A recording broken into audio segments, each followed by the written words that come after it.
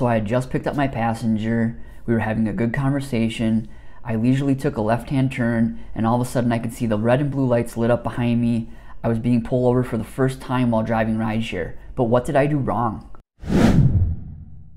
This actually happened to me a couple years into my rideshare driving experience, and it was just like I said, it was a very leisurely left-hand turn. I got pulled over and I was very curious as to what I did wrong. And it turns out that I turned into a bike lane. And this, not to give myself an excuse here, but this was a really confusing lane because the right lane before it was under a bridge that this bike lane was. The right lane before the bridge was a right lane of traffic, then in the right lane it was a bike lane, and then the right lane past the bridge, it's a right lane of traffic again. Both the passenger and I were really confused when I was pulled over. The police officer walked up to the vehicle, told me what I did wrong, asked me for my license and registration, went back to his car. Normally I think I would have been embarrassed getting pulled over with a passenger in my car, but I knew what I did was an honest mistake. I wasn't trying to break the law. The passenger understood too. We had a good conversation. The traffic stop only lasted a few minutes. The officer came back, just gave me a warning, gave me my license and registration back, and then the passenger and I were off. I apologized to her for delaying her, but she was awesome. She was completely understanding and was confused as to why I got pulled over in the first place too. Again, this was the first time I was pulled over in my rideshare driving career. It was 2 years in, and something must have been in the air that day because I was actually pulled over for the second time that day at the airport. So I've been driving rideshare for 6 years. Those are the only 2 times that I've been pulled over while driving rideshare. So the second time, again, was at the airport.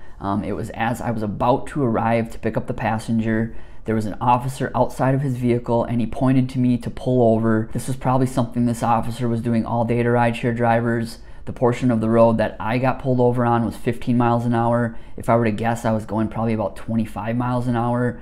When he came up to the vehicle, he was pretty pissed off. He asked me why I was going so fast. I was just honest with him. I said, I didn't know the speed limit was 15 miles an hour. He also just gave me a warning. So that was pulled over twice in one day. Luckily, no tickets. The passenger that I was about to pick up saw the whole thing. When he got into the vehicle, I apologized to him for delaying his pickup. He also was confused as to why I got pulled over, so he was understanding as well. So pulled over twice in the same day. Needless to say, I drove really carefully for the next week after that. So what do you do if you're ever pulled over while driving rideshare?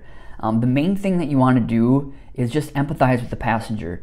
Make it known to the passenger that you apologize for delaying them at all. They should be understanding. Most passengers should be understanding, especially if you only make a minor traffic violation. But the main thing that you want to do, and this goes without saying, is just be careful when you're driving rideshare. Realize that you have, especially when someone's in your vehicle, realize that you have another person in your vehicle.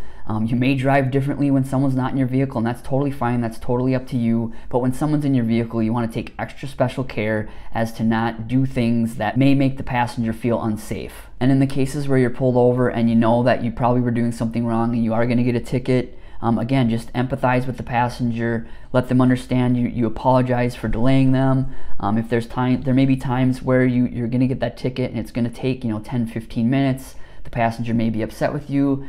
You can always tell the passenger, I apologize for delaying you, and you could end the ride early as kind of a good faith gesture. You could tell the passenger, all right, as we approach your location, I'll probably end the ride maybe 1 mile or 2 miles, 5 minutes early to save you time as you shouldn't have to pay for me getting pulled over. But what about you guys? Have you ever been pulled over while driving rideshare before? What did you do? How did you handle yourself? Leave a comment below and let us know. Thanks again for watching. Please like, comment, or subscribe and drive safe. Thanks.